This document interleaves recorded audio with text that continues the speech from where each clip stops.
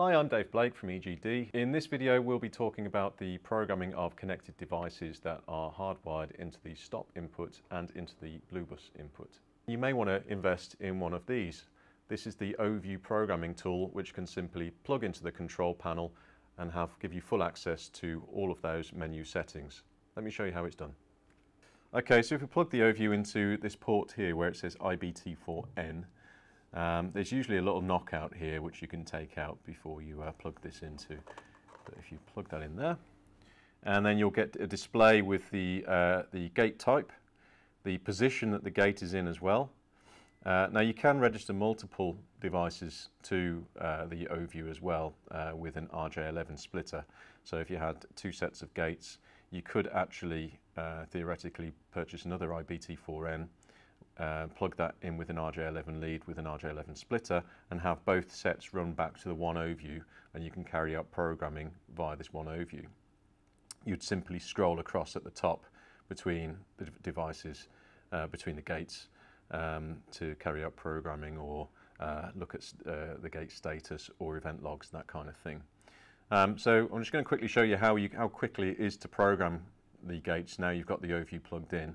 If you simply go to the menu by pressing that right button there, C unit functions, the top one, C unit functions again, and then it will give you the list of functions which you can carry out, you can execute on this control panel. So the first level that we want to carry out will be a Bluebus learn, which learns all devices connecting to Bluebus input and to your stop input. So to do that we need to go into installation and select Bluebus search. Ready for execution. If I click run, you'll see then L1 and L2 on the board will start flashing. That's indicating that it's learning the connected devices on that panel. When that L1 and L2 stops flashing and goes back to its normal status, that means it's registered the devices. If I click back on my overview now, I can check that I've got the right motor selection by going on to motor type, which is now displaying the ME824, which is what I've got in. I go back, I can then go into my position search. Now I already know that the direction of this motor is running correctly, but when you go into a position search, typically you want the gate halfway just so you know which direction it's running in. It needs to go to the closed direction first. Because this gate is already closed, it will still try and run to the closed position, but it might not be obvious if you're out on site. So again, it'll go to the closed position first, then it will run to the open position, and as I said previously, it'll be running very slowly at this stage. You can increase that speed by pressing and holding down the stop set, but you make sure you let go of this before it reaches the slowdown areas, and the reason for that is just so it doesn't crash into the stops. When it reaches the open stop, it will then close at the normal speed. Again, this on the overview is just displaying operation in progress there. As soon as it's finished, it will say ready to execute again. And once that finally comes back to that closed position, L3 and L4 are stop flashing, L1 and L2 will briefly flash, and then it will go back to its normal state.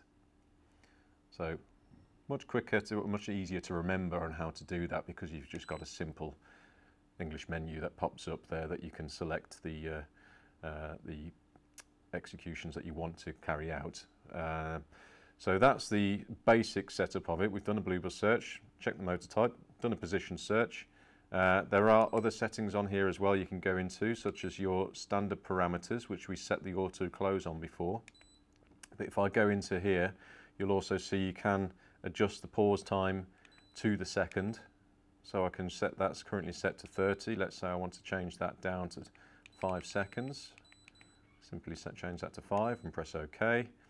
You got reclose after photo as well. So if I turned my pause time up to 3 minutes, but then my reclose after photo on, then basically if I set my reclose after photo to 5 seconds, when someone drives through the photocells, the gates will then close after 5 seconds.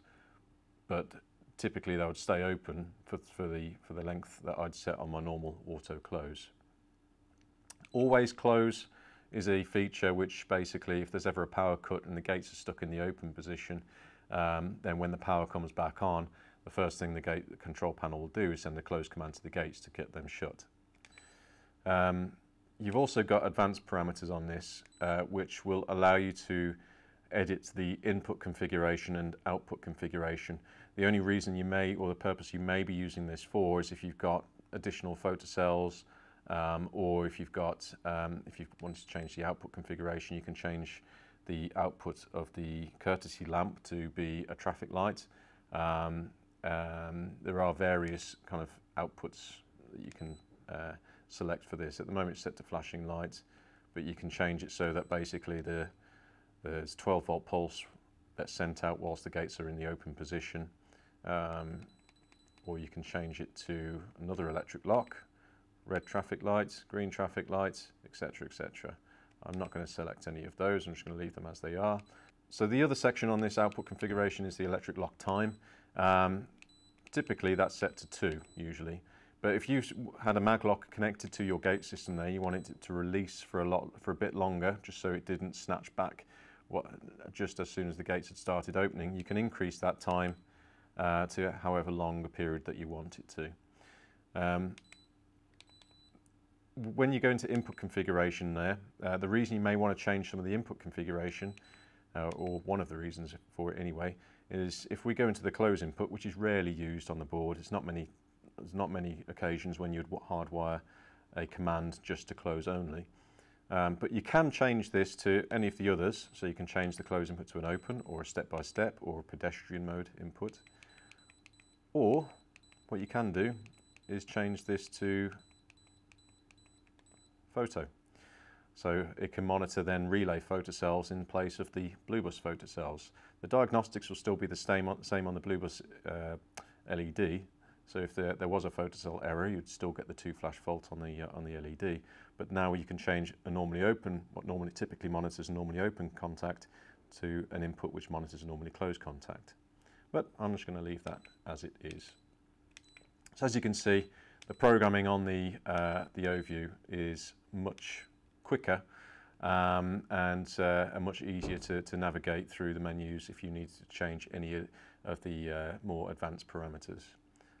Now you can use this in the household as well, so you can have this so you can operate the gates from it as well. So if I go into options, commands, and send the gate step by step, etc. The other benefit with the OView as well is if I go into the menus on here and go into C unit functions and then go into advanced functions, there's also an event log which you can go through to find out what fault has been present. So yeah, there's if you've got like an intermittent fault with the gate system there, which is only happening every now and then you could leave your OView plugged in over the weekend or something like that, wait for the fault to be reported, go back to your OView, find out what time it was or what date it was that you had the fault occur, go back through, and then you can find out, well, it was a stop input fault, or if it was a photocell input error, that kind of thing. So yeah, that's pretty much sums up the benefits with using one of these tools. Typically, it's great if you're doing multiple installs with the NICE products. It's compatible with all their NICE 24 volt control panels, and it's now compatible with their newer NICE MC800 control panel as well. So that's the basics on this control panel. However, there are a multitude of parameters you can adjust and change depending on the installation requirements for your site. I can go into them in a lot more detail, but this video will be far too long. If you want to get in touch with us with any specific requests or technical requests, please contact us on the details below. Don't forget to follow us on our social media as well for the latest in industry news and latest offers.